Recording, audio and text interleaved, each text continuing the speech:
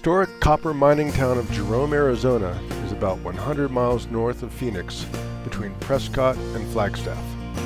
This past December, we made a day trip there from Cottonwood, up into the Black Hills on the western side of the Verde River Valley. Precariously perched on the side of Cleopatra Hill, today Jerome is a thriving artist and tourist town that still has an Old West mining vibe, but, like most mining towns, has a tumultuous past.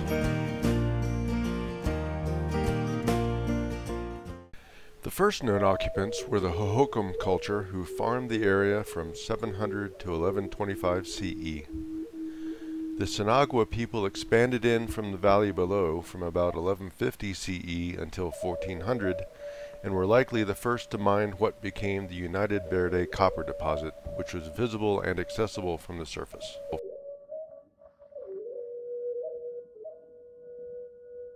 When Spanish explorers first arrived in the area around 1583, the Sinagua settlements had been abandoned and the Verde River Valley was part of the nomadic Yavapai and Western Apache tribal territories. The copper deposit was noted by the Spanish, but they went no further as they were only after silver and gold. Following Mexican independence from Spain in 1821, the region became the northern part of Mexico.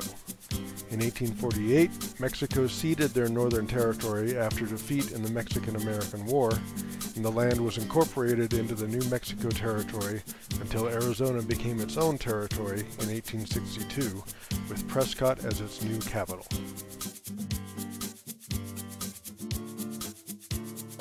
In 1864, the territorial governor in Prescott ordered the subdual and relocation of all indigenous tribes to reservations, escalating the Yavapai and Apache wars in Arizona.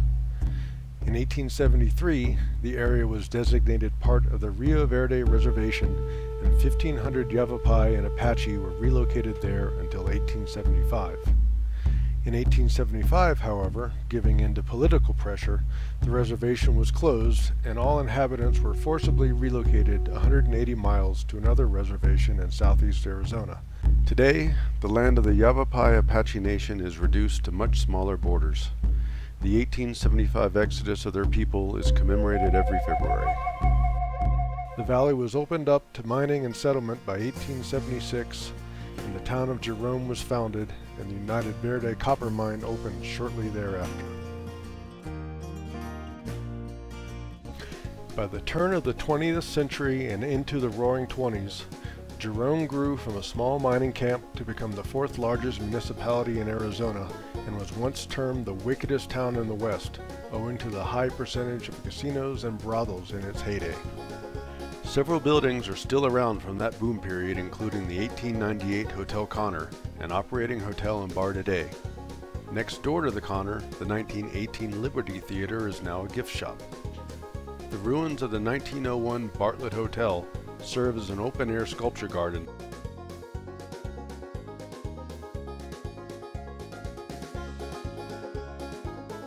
The grocery store, built in 1900, is repurposed as an outdoor, glass-blowing art studio. On the more morbid side, the Jerome Police Department displays a plaque commemorating lawmen who were killed in the line of duty, mostly during that wickedest time in its history. Mining continued to support the town until the Great Depression, but then picked up again during World War II as copper was used in every ship, airplane, and tank, among other production needs. Output peaked at an astonishing 3 million pounds of copper per month, making it the largest copper mine in Arizona. After the war, though, demand for copper plummeted, as did the town's population, and the former United Verde mine closed permanently in 1953. The remaining population of around 50 to 100 people promoted the town as an historic ghost town, and in 1967 Jerome was designated a National Historic District by the federal government. Today, Jerome is a thriving tourist and artist hub with a population of around 450. A town with hope and a sense of humor. The shops, art galleries, restaurants, and wineries are all worth checking out, modern while preserving an historic feel.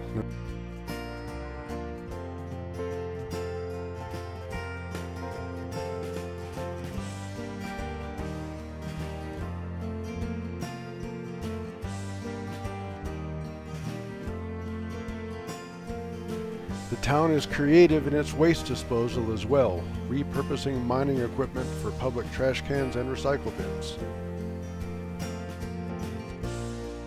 We hope you enjoyed our journey through Jerome's past and present. If you did and want to see more videos, please like this video and hit subscribe on our channel. Thank you.